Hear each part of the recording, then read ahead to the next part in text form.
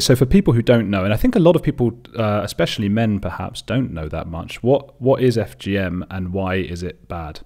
Well, FGM is so female genital mutilation, which is the total or partial removal of the female anatomy for non-medical reasoning.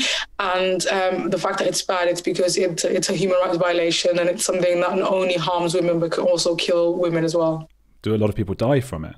That's why we use the term survivor, because we don't necessarily know the actual numbers of women who've actually died because of FGM at the time it happened, or any complications that are linked to it. So I had my FGM when I was 7, and I ended up having complications, which meant at the age of 11, I had to have a defibrillation. So I had a really invasive form of FGM, which is type 3. There are like different types of FGM, but I just think that's more for like medical needs rather than actually understanding that as a layperson. But I had a very invasive form of FGM, which meant that my anatomy was kind of sealed together, which meant that it was really difficult for me to urinate.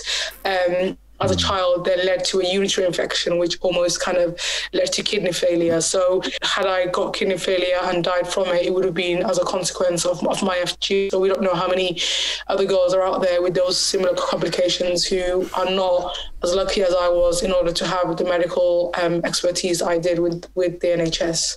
Can women who have had FGM still achieve orgasms? You said that the men were bad or whatever, so that if they do it themselves, presumably. Women that have FGM or have had FGM can orgasm. It's not 100% for everybody, so like orgasms are not guaranteed for everybody, but it's all about knowing yourself, knowing what you like. So 80% of the clitoris is internal, so there'll be like different things that will make them orgasm. And like I said in the book,